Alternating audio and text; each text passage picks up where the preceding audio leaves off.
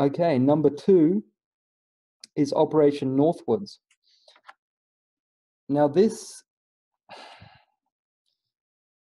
is a strange one. You've got, so as you know, under Kennedy and in the 60s and 50s, 60s, 70s, Cuba was viewed as a huge threat to the US. So the US military were brainstorming all sorts of options, essentially how to invade Cuba.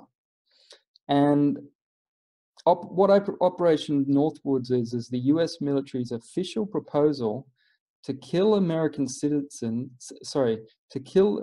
civilians, bomb US cities, and hijack planes in staged terrorist attacks on US soil and abroad. I kid you not. Now, these were proposals and plans written and signed in 1962. The bombs I refer to would go off in Miami, Washington, D.C., and other American cities. US Navy warships would be blown up, and drone technologies would be used in the hijacking of planes. And all that would be blamed on Cuba as a justification for military invasion into Cuba, okay? Now, as I think I said there, or I might have skipped by it, but that was signed by all the US Joint Chiefs of Staff. So they represent the entire military. And so they are saying, let's use US civilians as pawns, let's trick them with essentially US government sanctioned terrorism, which will be classified, and let's make them believe, well, damn, the public there'll be an uprising, we've got to invade Cuba now. So now this didn't go ahead, I should say. Oh, well, you should know that if you know anything about history, but the only reason it didn't go ahead is one man, and I'll get to that in a minute.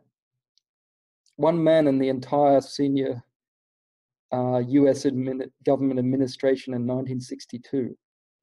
So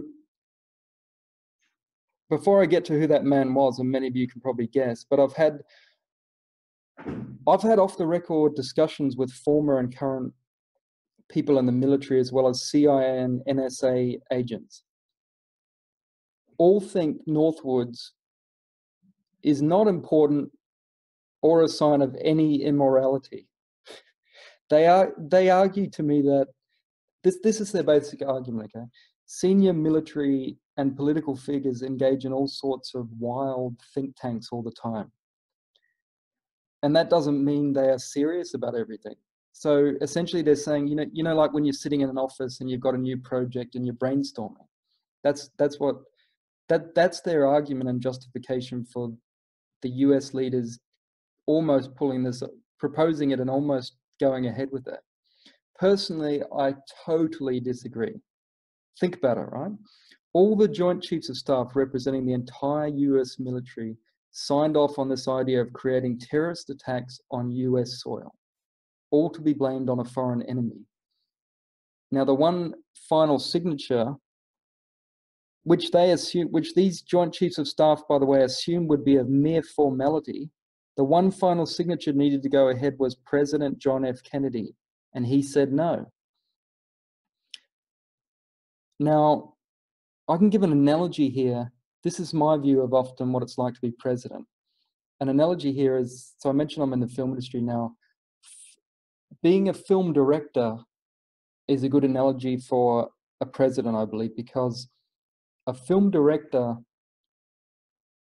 has so many, you can't possibly know everything about making a film, even if you're an extremely versatile artist, even if you're trained with multiple degrees. At the end of the day, someone's going to come up to you and say, what color curtain do you want here? What music do you want in this scene? There's going to be things where eventually you've got to delegate, and you'll have your ideas, but directors eventually have to go, well, what do you think? Take it on board and then say, yeah. And that often happens with presidents. They can't know all the different departments. They can't know about environmental issues, healthcare, education, and military issues.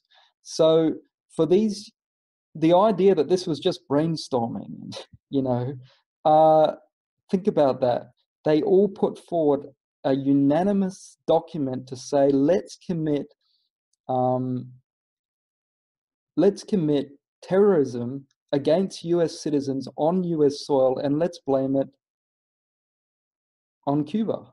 Let's not admit that we did it ourselves. Now they would have been very sure that the president would do that. It's not early, it's definitely, once you present something to the president, it's not early brainstorming. It's not like a private idea between a couple of generals to say, hey, do you think this would be embarrassing to try to propose? Or it's a really formal thing they presented. And so it didn't go ahead, but it's still a conspiracy because, as I mentioned, a conspiracy is people plotting to pull something off. Like if, for example, so some people have also argued to me, well, James, it didn't happen. What are you talking about? But look at it this way. Let's say let's accept for the sake of argument that John F. Kennedy was assassinated by some sort of internal conspiracy rather than the lone gunman theory.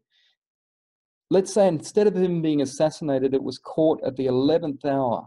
They managed to capture the people who were planning to assassinate the president. That would still be a conspiracy because you caught them red-handed, but the conspiracy was in motion.